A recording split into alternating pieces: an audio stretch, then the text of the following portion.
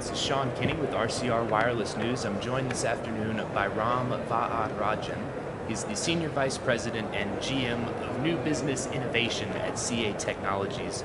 So Ram, to start, could you please just give us an idea of what your team is tasked with at CA? Yeah, so we are trying to work on new and interesting areas that are of immediate interest to CA and to our customers. So one such area is mobility, for example. So I run the full gamut of mobile solutions at CA, both from a DevOps perspective and from an enterprise management perspective. Okay, very good. And I know before you came to CA, you were the CEO, and the co-founder of Arcot Systems. Not to oversimplify, but provide security for Visa transactions.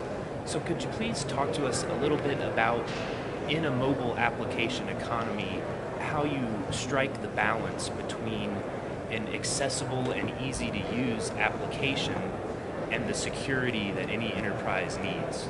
Excellent, very good point. I just finished a presentation on something called zero-touch authentication, right? So what we did at Arcot was enable internet scale authentication. That means high convenience and high security at the same time, right? So that requires a new blend of technologies. And so within CA, I have continued that innovation over the last 4 years. It's been 4 years since the acquisition. And so one of my other responsibilities inside CA is to provide security for digital payments, if you will.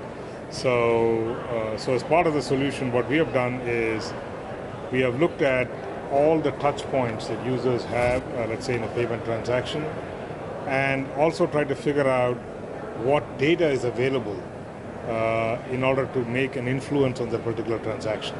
So you heard in the keynotes today about the fact that data is ambient and mobile is everywhere. So right, so the wireless phenomenon and the data phenomenon need to be leveraged. So we have been able to create models, if you will, that can capture user behavior and user shopping experience, user logon experiences and things like that. And with such accuracy that we can predict with very, very high confidence whether a particular transaction is more or less likely to be from the same user. So in many cases, we can actually allow a transaction to go through without disturbing the user at all for any kind of authentication.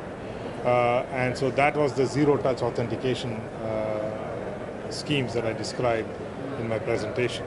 And these can be available everywhere, even in enterprise use cases, for example.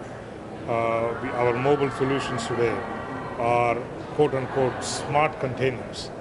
That means they understand when you are inside a corporate network, what kind of degree of authentication is required for that versus when you might be outside. What kind of emails are sensitive and require special handling versus what are insensitive or less sensitive and that can be handled by a normal client on an iPhone or iPad or so on and so forth. So this ability to leverage data and provide context is actually a new age way in which you can do authentication for this app economy. Very good. And I think a lot of what we've been hearing at CA World this year is software as a service. And I think what you're talking about is a lot more than just selling a software package, renewing a license. You're talking about the big data analytics and the management that CA provides. Can you tell us a little bit more about some of these other management functions that CA clients can avail themselves of? I think for us, the big data presents two opportunities for us. Big data environments need to be managed like any other database environment. So that's a set of, you might soon have job descriptions of big data administrator, right? So that's certainly an area of interest for CA. We also want to leverage big data techniques in our own products to actually make better products, richer products, more appealing products, and more targeted products to serve customers in newer ways, in combinatorial ways, for example. And so we are working on all those things in various parts of CA. to actually bring out those solutions, as you heard in the keynotes that Amit said today, for instance. Yes, from Amit's keynote, he also mentioned some of the trending areas as proximity access. Could you tell us in a little more detail what proximity access is and how a customer can leverage that? Absolutely. So all of us are familiar with the Apple Pay on an Apple phone, right? So essentially, you want to take a phone, tap it to some entity, a receiver, and be able to finish a transaction, let's say a payment terminal. So the technology that actually one uses to communicate from the phone to a terminal is what's called near field communication, NFC. And near field communication can be leveraged for many things. It can be leveraged for you opening a door. It can be leveraged for paying at a point of sale in a shop, for example.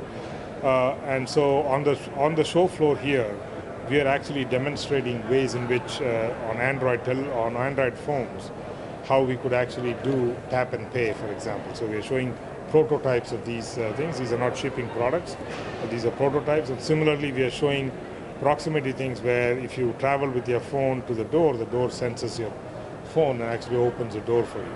Because the phone is you. And the way we make the phone be you is because there are keys and other cryptographic things that actually are proxies for you that reside on the phone. And the management and the security IP that CA provides allows us to keep these things secure and safe and things like that, and easy to provision so that they can be the digital representation of you. So you can with great ease now use the phone as an extension of yourself and project your identity wherever you go. Right, and if we could just change gears, I know that you established the New Inning Foundation. Yes. Which is spreading cricket to American young people. Yes. Can you tell me just a little bit about what got you interested in that particular philanthropy? Okay, good. That's a surprise to talk about cricket. So, of course, I've been a cricket fan. I guess it runs in the family. My son is a cricket fan. My father is a great cricket fan. The old man has macular degeneration, but he still is watching every game, from 3 inches from the television screen. So I must have caught a bug from him. But cricket is played a lot in America. Most people don't know that. There are thousands of kids playing cricket, mainly immigrant children from cricket-playing nations. And I thought we could raise the game of cricket in America if we brought the right kind of funding and the right kind of attention to it and professional management and so on and so forth. So I actually contested for the presidency of the United States Cricket Association, which I'm sorry to say that I did not win, but maybe someday I will. And that's a different story. But through that interaction, I actually went across the country, met cricket players all over the country, not only in the Bay Area where I live. And I actually saw that there are a small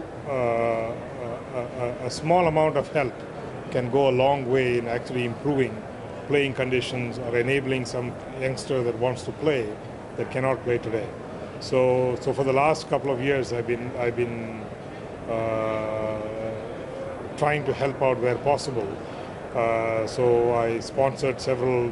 I have sponsored about 20 awards that actually celebrate success in cricket: the best player, the best young player, the best new player, the best woman player, so on and so forth. I also sponsored the televising of the American college cricket a year ago. So I find these activities that are interesting, which are completely apolitical, no administration mismatch. So just as a cricket lover, and I also find it's a way to just like basketball helped several kids, give them a purpose to do things, keep them occupied, teach them team spirit, things like that. I see cricket taught me a lot of things. I can see it's taught my son a lot of things, winning, losing, playing as a team, and I think all those are good American values.